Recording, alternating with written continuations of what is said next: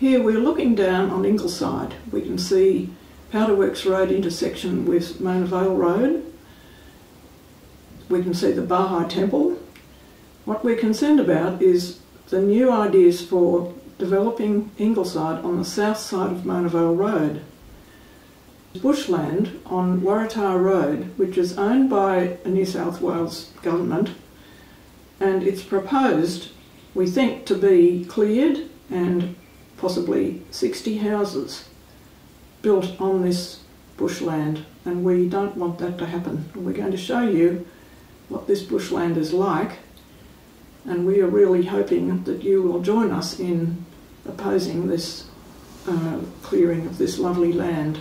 It's special because it has trees of different ages, some old trees and many young ones. It's got some Duffy's Forest endangered ecological community areas which grow on special soils. It's got a damp area which we think is fed by a perpetual spring, and in the studies that were done for previous Ingleside development ideas, it was identified by the ecologists as a wildlife corridor, enabling wildlife to move across from the north of the area, across Pardalotes Road and into Garrigal National Park. And that's shown on a map that they prepared for in the past. And we don't see why that is not being observed to enable this bushland to be conserved. Wildlife corridors enable wildlife to move around in a landscape. If wildlife is kept like prisoners in small patches of bushland, they're doomed because they become inbred. Birds can't move to find partners, to find food, and so on. And it applies somewhat to plants as well. What we have to imagine here is chainsaws moving in, hardly any trees, if any, surviving development because their conditions will be completely changed. They won't just be a house. You can imagine concrete driveways, paved areas, maybe a pool, a garage, people clearing whatever remains of the bush because they're worried about bushfires. There could be exotic plants put in, and really development will be the end of this very rich bushland. Another virus. But why should we just agree to destruction for the sake of profit? It's got to be conserved, and it's got to be taken out of whatever plans there are for developing Ingleside and left as bushland.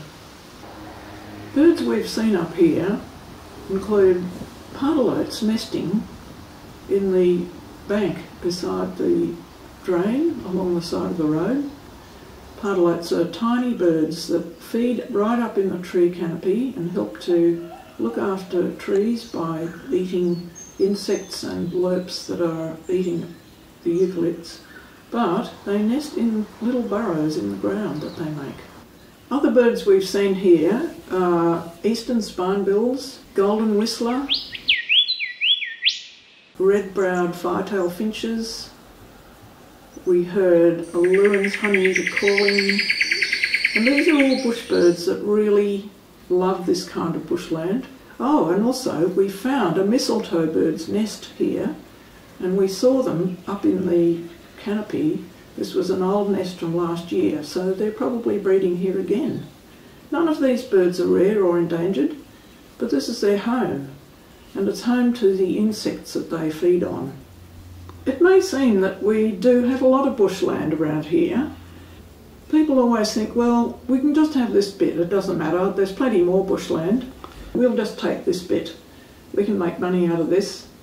But that's a very stupid way of looking at things, because this is important habitat. We can't afford to keep losing patches of bushland and developing and isolating any tiny fragments that are left. We've got to take a stand and say, no, we're going to keep this piece of bushland. There are good reasons for this, because it is part of a wildlife corridor which is very necessary through a developed landscape.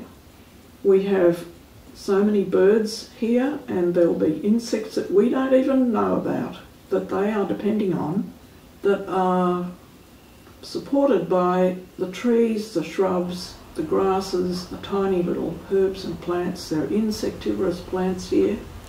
It's a whole rich ecosystem that we have to value for what it is and not look at it as yet another part of the landscape we can make money out of. And what's wonderful about this place is the variety of trees that there are. There are red bloodwoods, scribbly gums, grey gums, banksias, old man banksias, all of different ages, and this lovely heathy understory on the ground. Grass trees, grevilleas. That's the most beautiful bushland. I'm heading up to find the waratahs that are here, and they must have flowered last spring. This area was burnt. It had a hazard reduction burn maybe 3 years ago.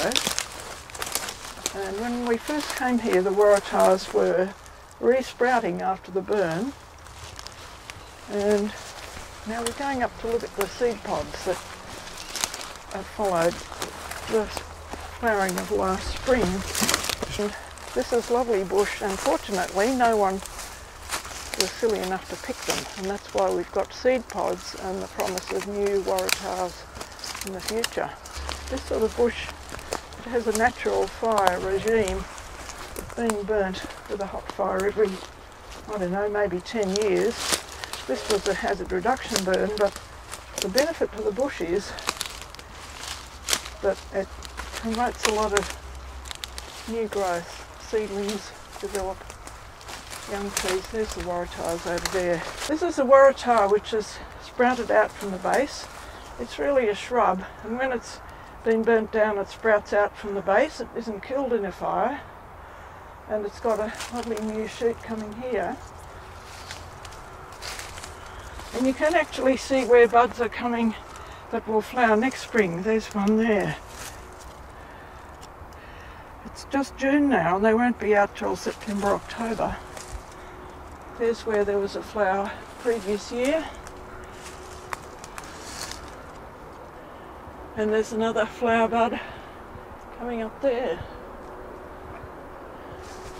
And on the next plant over here we can see seed pods from last year. Actually, I think they're from the year before, because up there, see, a bit higher, those are last spring seed pods. Haven't opened yet. And when you look around, there's more waratahs all the way over there and more up through there. It's really a very rich and interesting area. There's a waratah out of season. How extraordinary. That is very odd. That's very strange. I mean, it should be September, October. There's some waratah seed pods that have just opened, and you can see all the seeds inside. They've got a wing on them. That's the wing, and that's the seed part, the viable part, but I don't know if these are actually viable. But you can see there's lots in each seed pod. You can see how special this piece of bushland is. You might think it's common, but if we get rid of everything that's common, how long before everything becomes endangered? So be sure to have your say about the Ingleside Place Strategy, and you can do this through Northern Beaches Council website and through the website of the Department of Planning, but you need to have your say by Friday, July the 23rd. This is a scribbly gum. The messages are clear. The messages are, you must not clear this bushland.